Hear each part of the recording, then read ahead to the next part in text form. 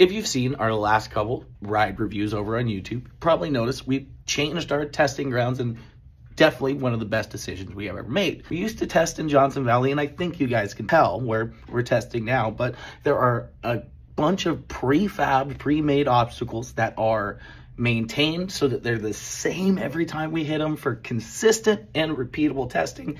Not only do we know exactly what we're getting into, but it makes it great for comparisons. So today we're going to be talking about all the obstacles that we hit in those testing grounds and what they tell us about suspension, how we use them to create our reviews. The first obstacle we hit is a fairly short hill climb, but that thing is pretty steep and the holes in it are pretty big. They also alternate side per side, so they really test articulation. This is a great way to see how much travel we're gaining with these suspension systems and if we can actually use it.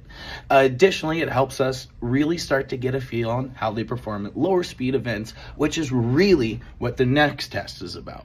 After that, we go to an obstacle called the frame twister, which makes it seem like another articulation test, but it really is actually something that mimics what we think the rutted out and nasty trails you guys mostly be hitting. There's some water and there's some holes because of it, some chunky rocks and stuff like that. So it really gives us a feel for what the suspension does in the environments we think you guys will be hitting when you're actually running the trails. After that, we take it down to the main road, which is fairly well graded and maintained, but still pretty darn washboardy and a little chopped up. We take the vehicles at varying speeds to see what the happy point of the suspension is in terms of how fast you're driving.